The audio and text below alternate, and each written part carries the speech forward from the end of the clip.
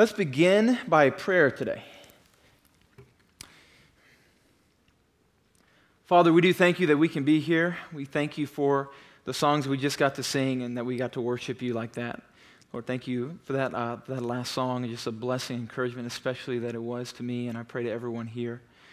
Lord, I pray that that would be true of us. I pray that the word tonight would help that to be true of us, that you're everything, that knowing you means everything to us, and it changes everything about us. Father, we pray for the sermon, for your word tonight. Lord, I ask two things of you. I pray that you would give me precision to teach your word accurately, rightly, clearly. And Lord, I pray that you would give me power to teach your word boldly, passionately, and confidently. Because I have neither of those two things in myself, but you have the power to give me everything I need to be unashamed in your sight as I preach your word. And so I look to you for that. And I trust that you will supply.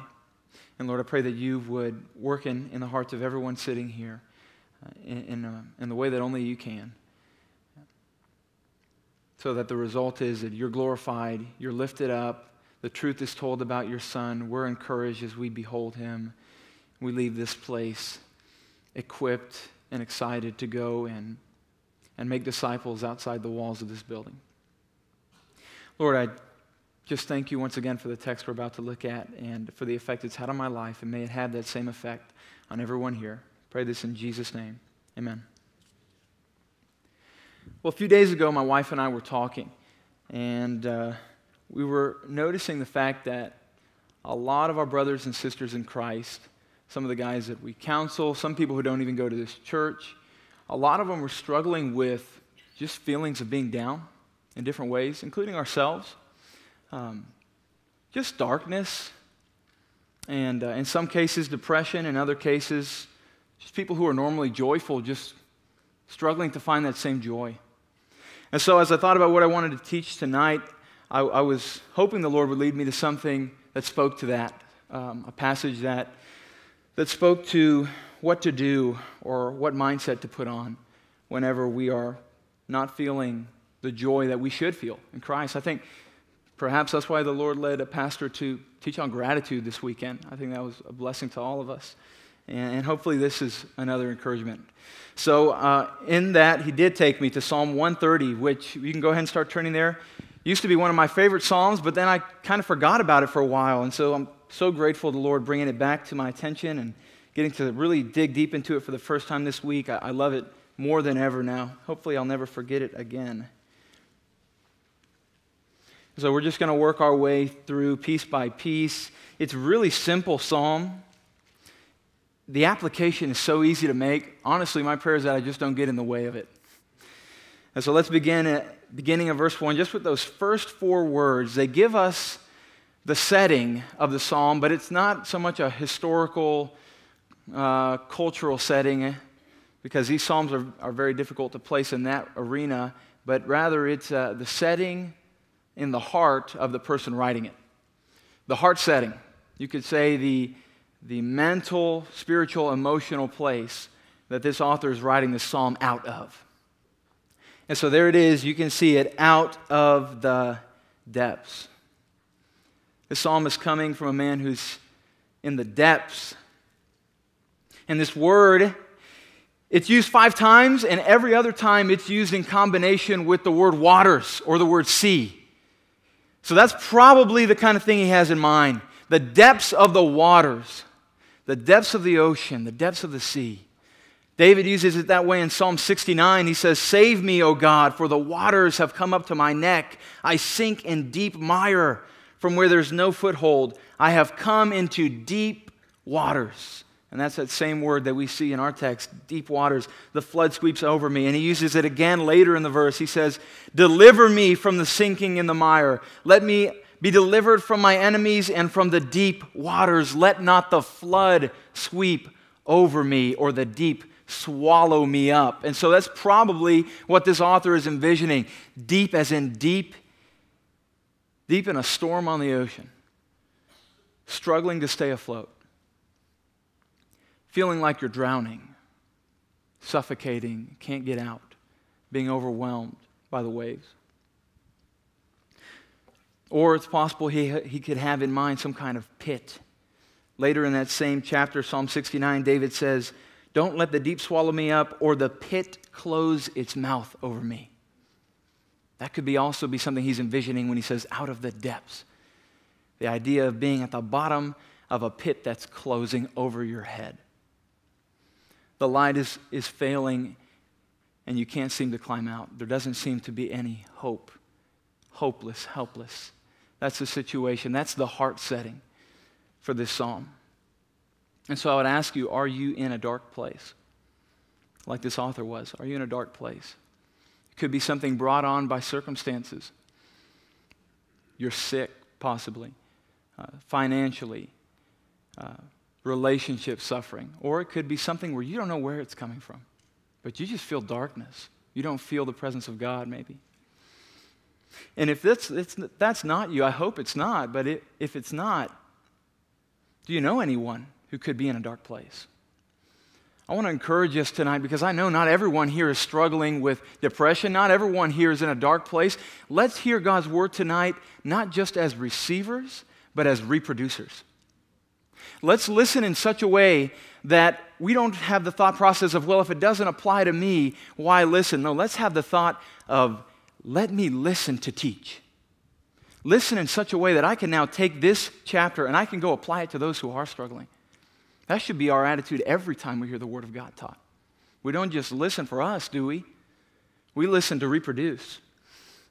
And so I would encourage you to do that.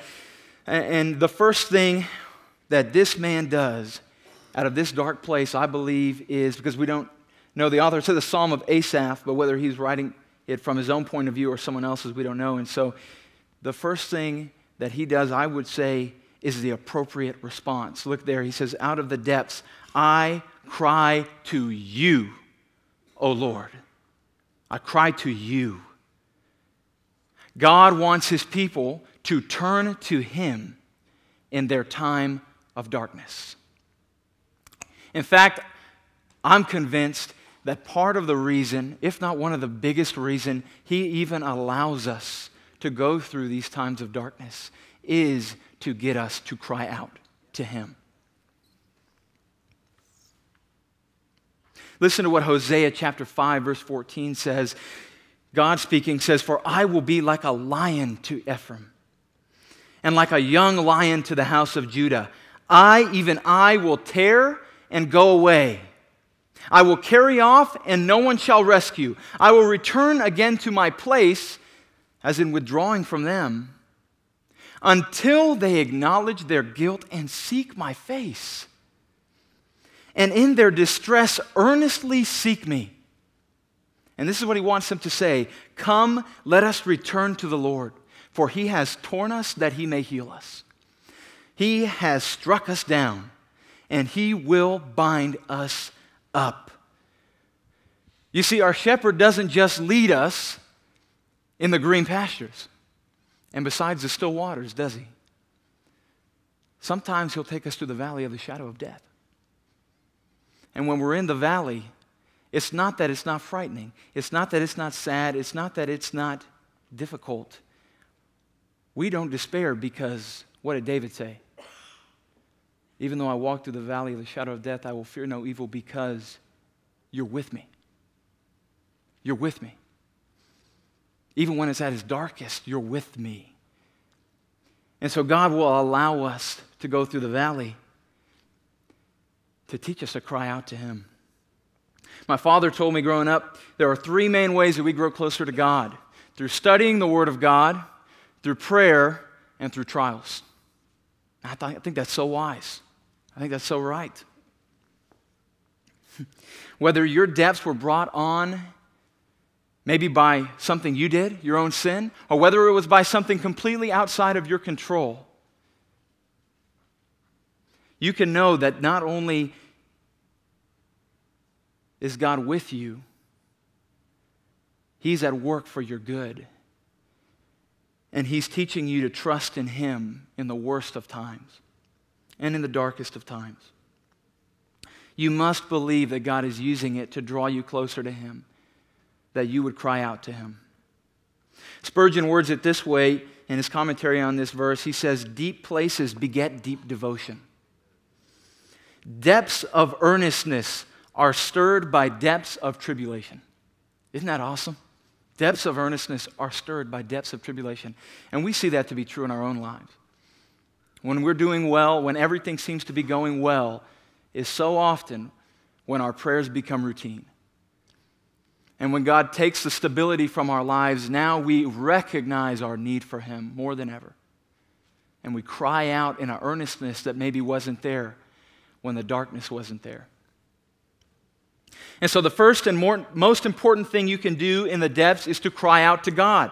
Now, I want to be clear here. That is not to say that there are not other appropriate steps to be taken in the practical realm. For example, if you were to come to me sick with cancer, I would say cry out to God. But then I would say, and go see a doctor. And so if you're struggling with depression, if you're struggling with this weight, if you feel like you're drowning, if you feel like you're in a dark place, first and foremost, you cry out to God, but don't neglect the means that God has provided to see you out of that place. Because He works through means, doesn't He? And so I would say if you need to see a doctor, if you need to go speak to a wise, a mature saint and get counsel, do take those steps. Take advantage of the means that God has provided to work through for your deliverance. But here is the point, and here's what I want to make sure you understand. The question is, where do you turn to first, and where is your hope? Because it's very easy to start hoping in those things instead of hoping in the one who provides and works through those things. And so have the acknowledgement and pursue the avenues that He has given you to seek help with the constant awareness and trust that ultimately He is your deliverer and that He's the one who will have to see you through. And so what do you do when you've cried out to God, when you are striving to put your hope in Him, and there seems to be no response? I believe that's what the author was facing in this situation. Look at the next verse. He says, "O Lord, hear my voice. Let your ears be attentive to the voice of my pleas for mercy." Why would he pray for God to hear his prayers? It's kind of a funny thing to pray for at first glance.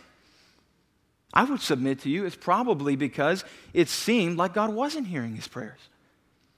It seemed like there was no response.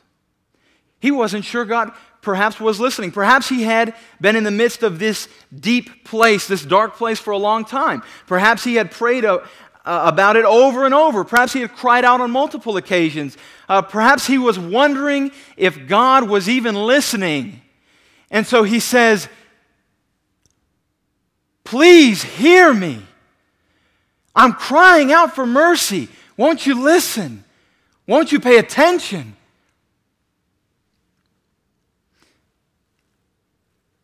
Have you ever felt like God was not hearing your prayers? I know I have. I think most of us have felt that way. Maybe you're feeling that way right now. What should you do when you feel that way? Well, there's multiple steps to take that we're going to see that this author takes. But the first one, I would say, is be honest with God. Communicate with Him. You realize, right, that He already knows the way you're feeling. Right? To acknowledge the way you're feeling before Him is not going to be revelation for Him. Okay? He understands what's in your heart. And so express it to Him. It's a relationship, and there needs to be that communication. I think, I'll just give you an example. I was feeling very much this way a few weeks ago. And there was a situation that I had been praying for months. Hadn't gotten an answer yet. But then I said, God, I'm going to devote myself to praying for this for a week. I mean, I'm going to be committed. Not just during my regular prayer time. I'm going to go out of my way to ask you to help in this situation. And for a week, I did that. And at the end of that week, it was the worst it had ever been. I said, God, am I supposed to suffer more because I've prayed more? I was confused. I didn't understand. I fell on my face. I said, do you even care that we're suffering here? Do you care that we're suffering? Are you listening? Can't you hear me? You tell me to cry to you when I'm in a dark place, and here I am crying and nothing is changing. What is going on? I think this is how the psalmist is feeling. Spurgeon, if you're going to notice, I loved his commentary on this psalm because I'm going to quote it on every verse. But he said this, when we have already prayed over our troubles, it is well to pray over our prayers. If we can find no more words, let us entreat the Lord to hear those petitions which we have already presented. I thought that was awesome. And so this is an important step. But it's not the last step. Praise God. And can you think of any other reason why the author might feel like his prayers are not being heard? I told you it could be that some time had passed, right? You usually don't say, Lord, I cry out to you, and then immediately, hey, did you hear me? Right? So I think there's probably some time that's passed between verse 1 and 2, but I think that there's more than that. I think verse 3 gives us a hint of that. Look at it. It says, if you, O Lord, should mark iniquities, O Lord. You notice he's saying that a lot, don't you? O Lord, who could stand? And so the placement of this verse here, right after saying, I've cried to you, hear my voice, if you should mark iniquities, who should stand? This tells us that these depths that he was experiencing, whatever they were somehow tied to sin, somehow tied to iniquity.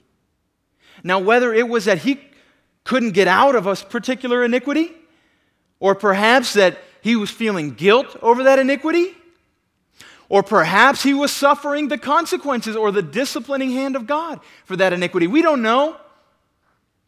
But Spurgeon puts it this way, this verse shows that the psalmist was under a sense of sin and felt it imperative upon him not only to cry to God as a suppliant, right? Not only to ask of God for deliverance, but also to confess as a sinner. And so somehow or another, he feels a need to confess as a sinner in the midst of this depth, in the midst of this trial, this darkness. He is acknowledging the fact that he is completely undeserving of the mercy that he is requesting. Isn't that great? He's saying, I'm in the depths. I've cried out to you to rescue me. I'm begging you to hear my cries, but I recognize this, that I deserve everything that I'm suffering and more. And you owe me nothing. I can't stand before you in my own righteousness and expect you to do anything for me. If you should mark iniquities, if I were to be judged on my life record of sins and righteousness, I would have no bearing or weight before you or right to receive anything good from your hand. And this is an essential step to take. Even though it is okay to be honest with God about our feelings, we must strive to inform our feelings and to inform our thoughts with the truth that we are sinful wretches. And that if we were to stand before God in our own righteousness, we would deserve far worse than whatever trial we are in. We deserve the flames. Essentially, he's saying, I'm not appealing to you, God, on the basis of my righteousness, because I recognize that I have none. But that begs the question then, on what basis is he appealing for deliverance? And verse 4 answers that. He says, but with you there is forgiveness. Just as it is right for us to inform our thoughts and our emotions with the truth about ourselves, that we are sinners and unworthy of anything good from the hand of God, it is equally right and appropriate and necessary to inform our thoughts and our emotions with the truth about God, that He is forgiving, a merciful God. Maybe you feel like God does not hear you because of how awful you have been. Let me make this clear. This is a lie if you know Jesus Christ as your Savior. This is a lie. And it comes from a source that is out for your harm. Because if the enemy can get you to believe that, you will never get out of that pit. You will never get out of that ocean as long as you think that your God has turned His back on you and that there is no forgiveness for you anymore.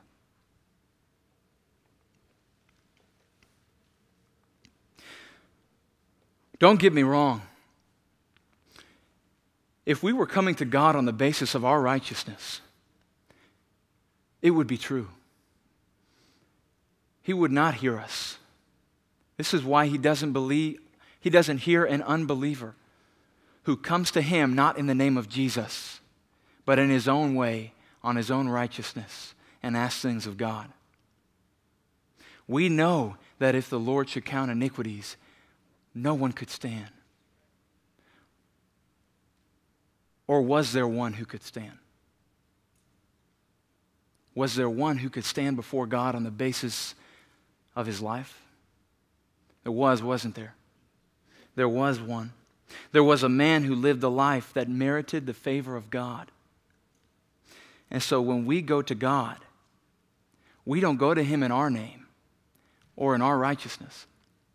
We go to Him in the name of the only one who can stand before Him, make His requests known, and expect to be heard and answered. And that one is Jesus Christ. We go in His name. Isn't that what we say when we pray? Do you mean it? You're coming before God in the name of Jesus Christ. Hence, Ephesians 3:12, in Christ we have boldness and access with confidence through our faith in Him. Turn with me to Hebrews, please, chapter 10. Another great New Testament example of this truth. Look at verse 10.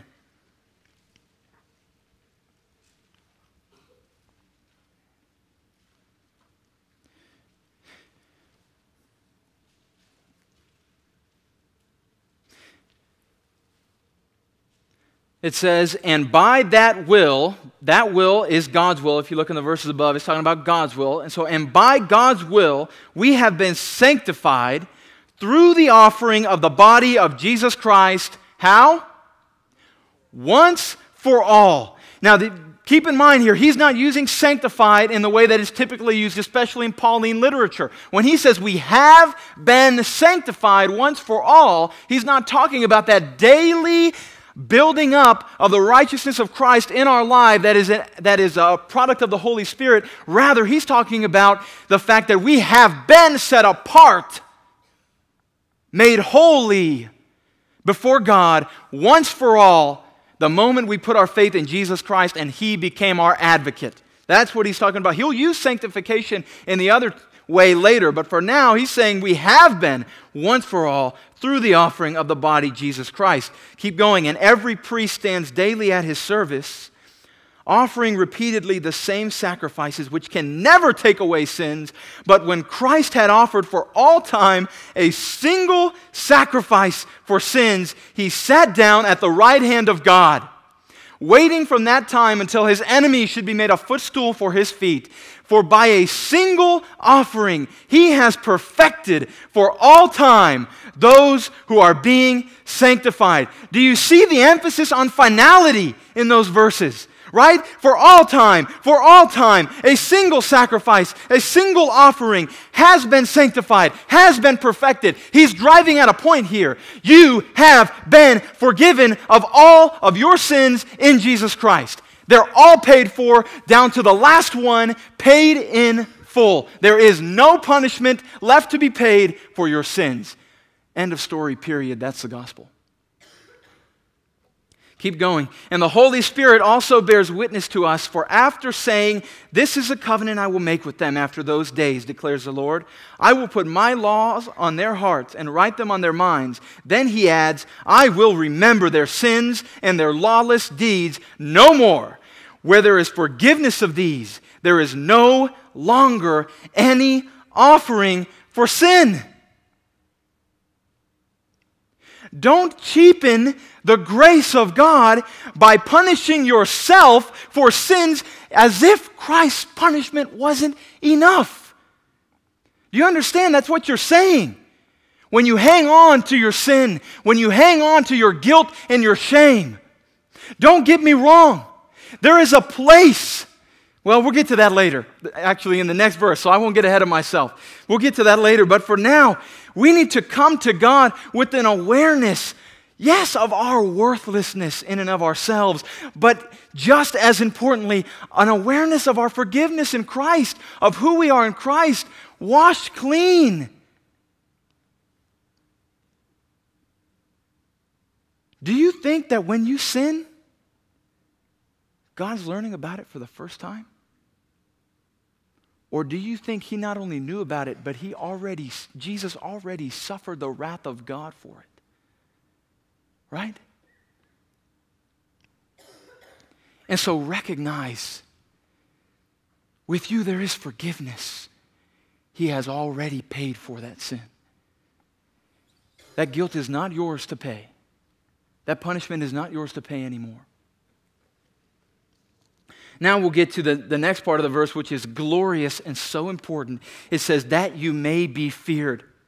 And it's so important because I fear that some people think that by holding on to their sin, what I was just telling you not to do, by holding on to their shame, that they're somehow pleasing God and promoting piety in themselves, right? As if that is going to drive them to do better in the future, when the reality is that nothing produces holiness in God's people more than a right understanding of forgiveness.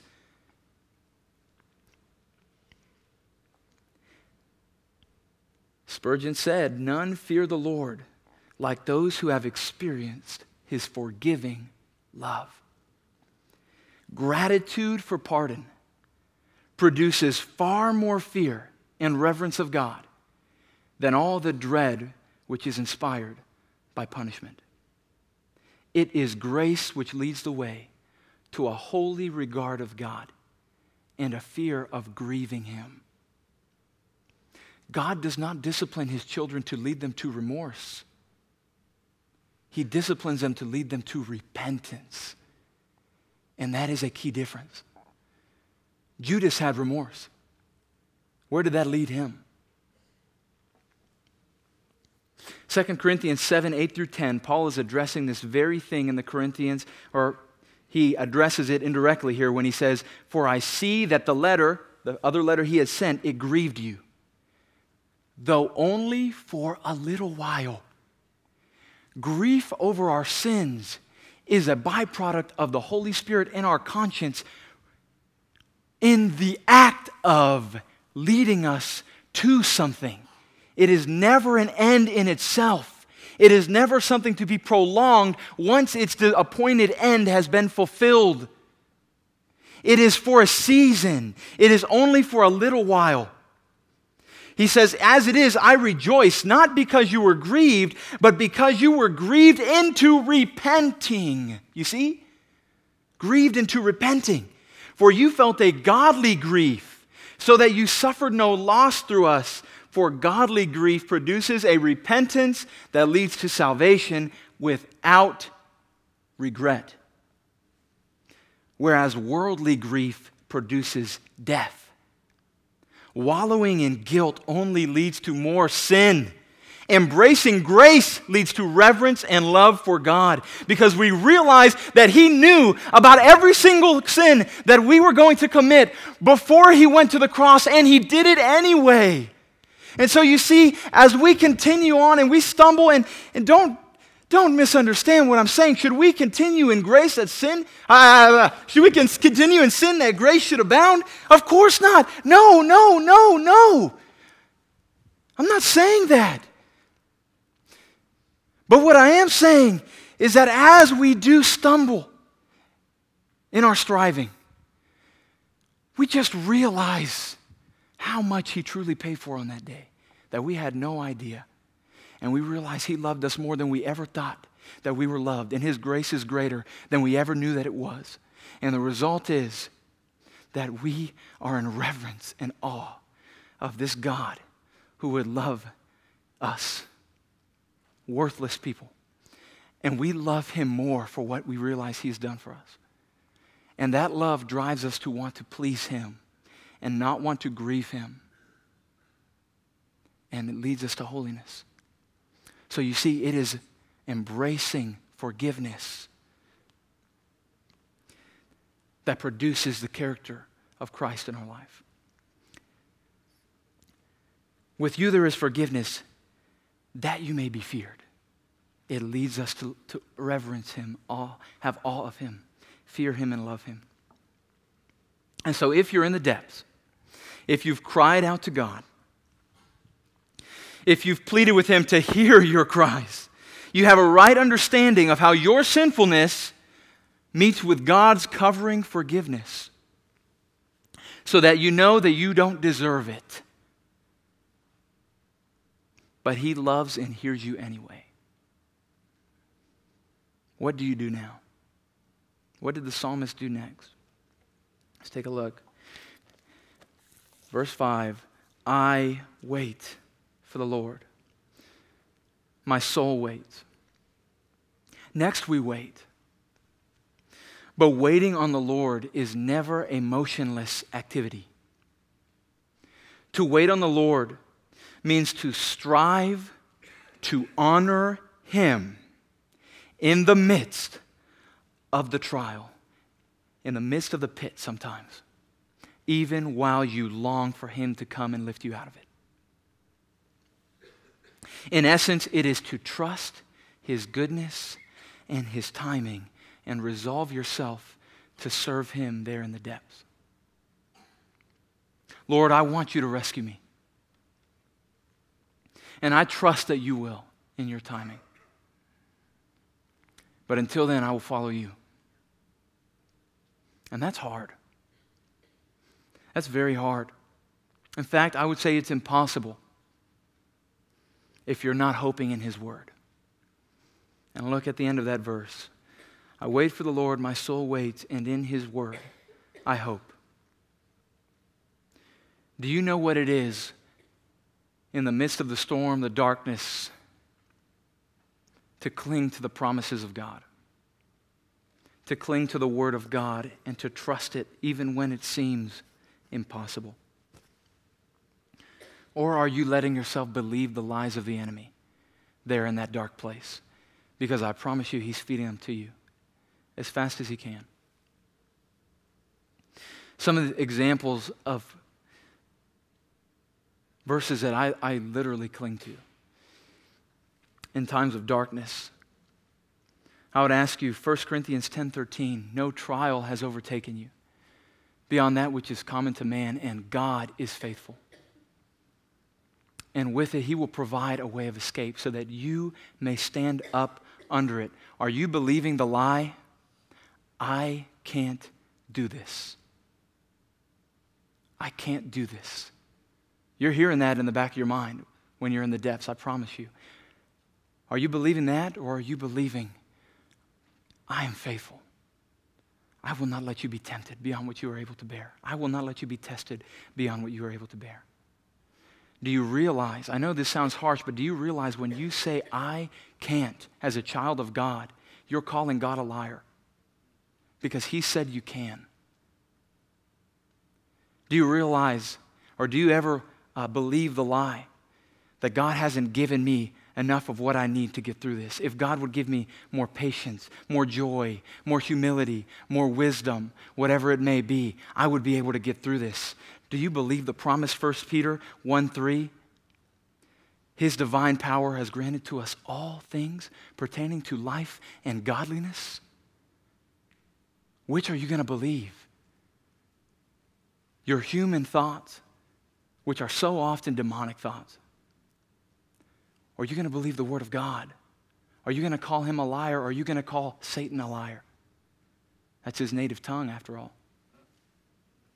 Some other ones, this one I can't tell you how many times has picked me up. Psalm 4:3. The Lord has set apart the righteous man for himself. The Lord hears when I cry to him. Man, I love that. I can't tell you, I've had people ask me, been in situations that looked hopeless. I said, don't give up hope. Keep praying. Trust God. They say, how can you? I say, it's going to turn out. God's going to work it out. How can you know that? I'll come right here. Because the Lord hears when I call to him. And that's not because of anything in myself. When it says the righteous, the Lord set apart the righteous for himself, it's because I've been made righteous.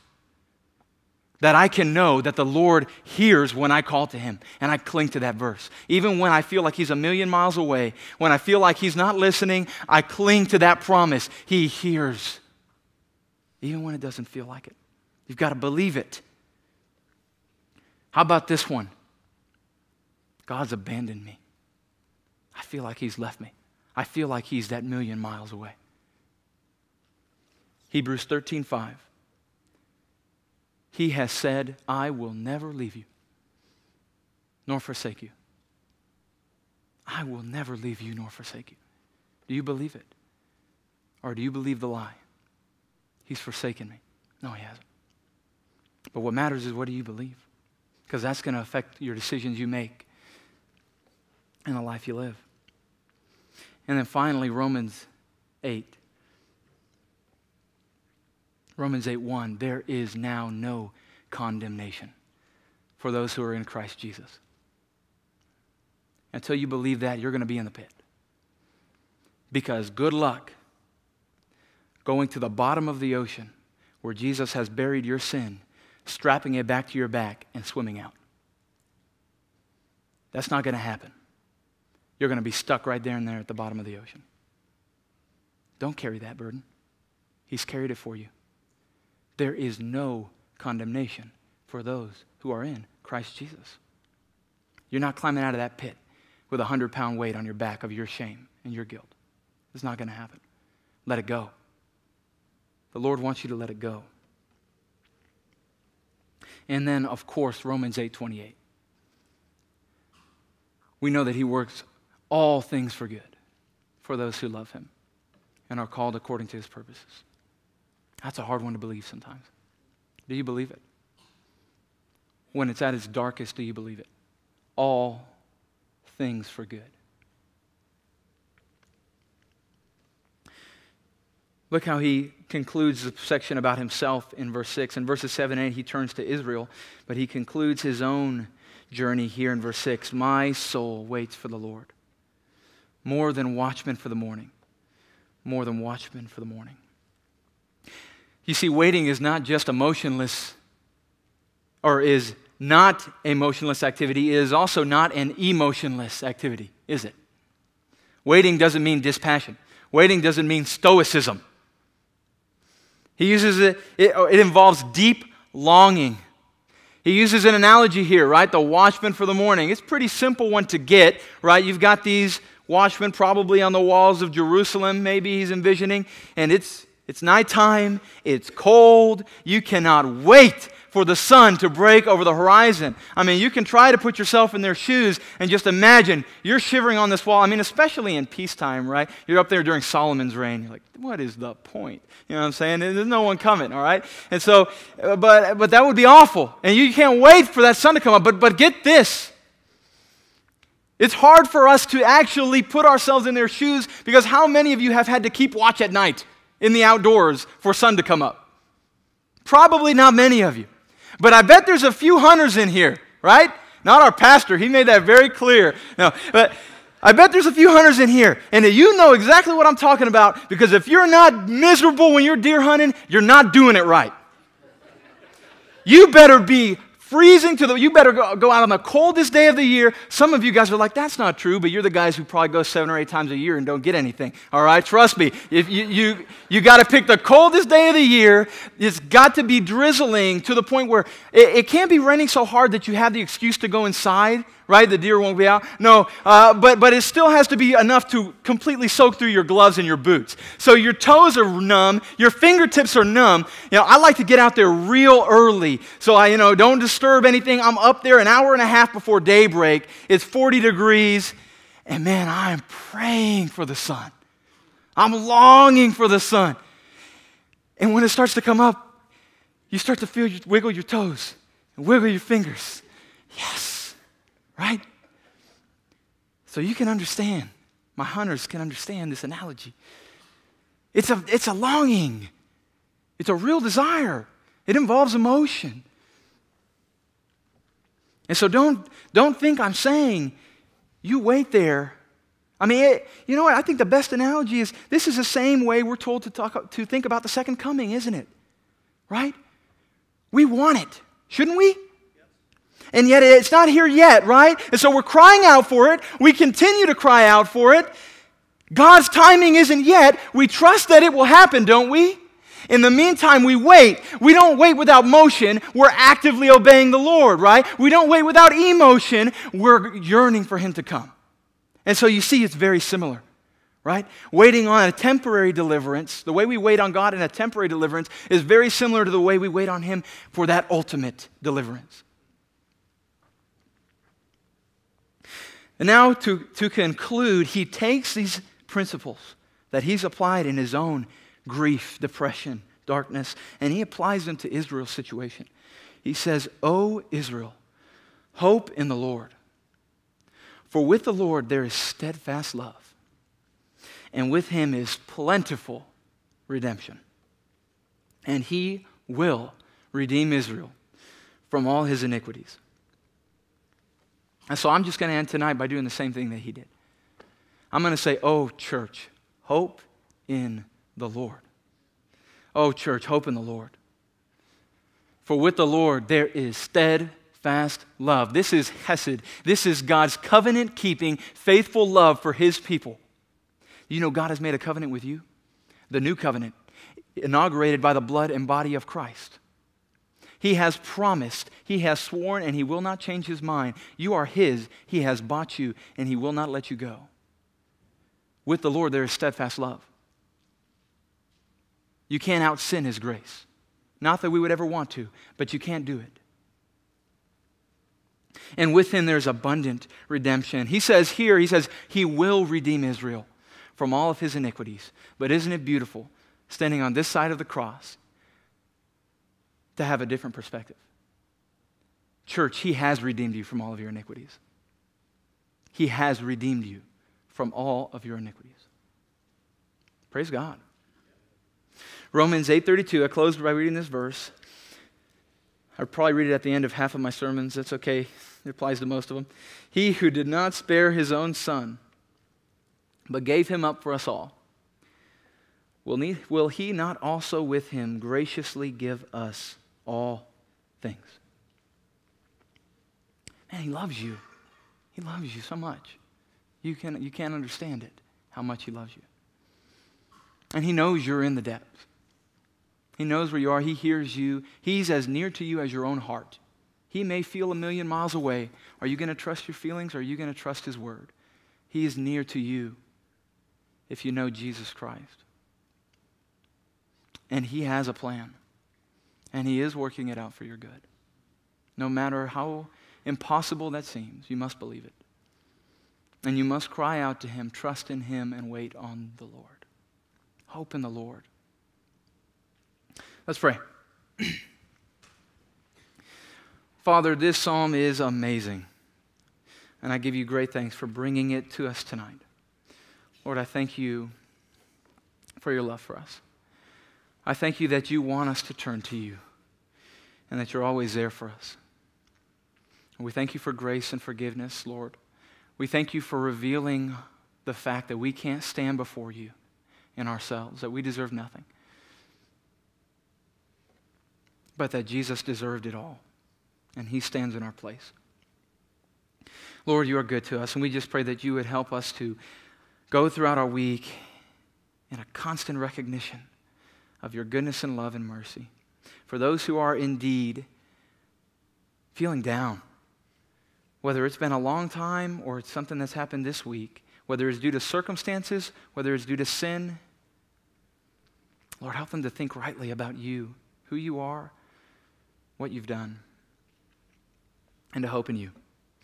And for those of us who are on the mountaintop, for those of us who are in a joyful place, Lord, we thank you for that. That's your grace. Lord, help us not to be so selfish as not to notice those around us who are struggling. Give us empathetic hearts. Give us the heart of Christ, who had compassion on the crowd. I pray this in Jesus' name. Amen. Let us stand together.